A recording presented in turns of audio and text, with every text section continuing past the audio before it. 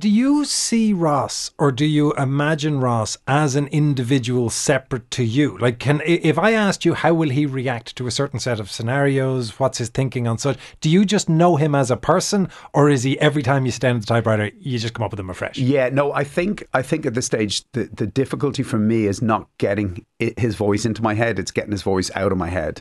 And especially when I'm writing a book like this book, I work long days. So, this book was written over the course of 3 months where I'm working sort of 8 to 10 hour days with Ross's voice in my head all the time. So it's not healthy for a man, Paul. It's not, and this is what I do for a living.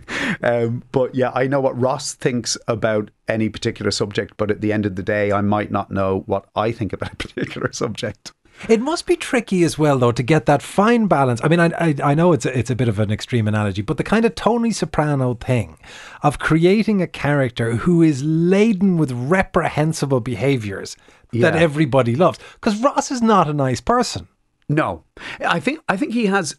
I think there's some sense of a moral compass in him that's working.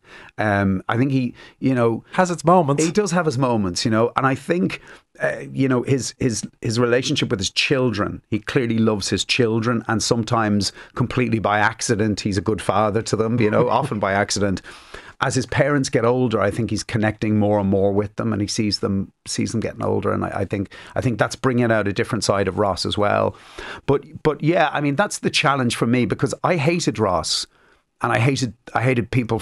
The first few books were born out of rage about Ross O'Carroll Kelly type people, and I didn't see the world from that point of view. And I suppose the longer I went on, you couldn't write about a character for 22 years without having some kind of empathy for him, without having, without seeing the world from his point of view. And I suppose he's this kid who, he's born into the world.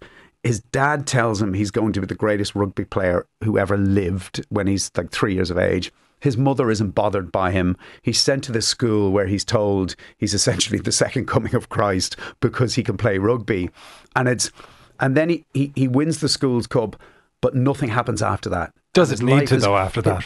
Well, yeah, or does it? And that's what's sort of kept me going writing Ross. It's like, what happens to this kid when he's prepared for this lifetime of glory and stardom and all the rest? And his life sort of falls off a cliff. It never gets better than it was at 18 years of age. But yeah, I mean, I suppose the job for me with every book is, how do I make people pull for him?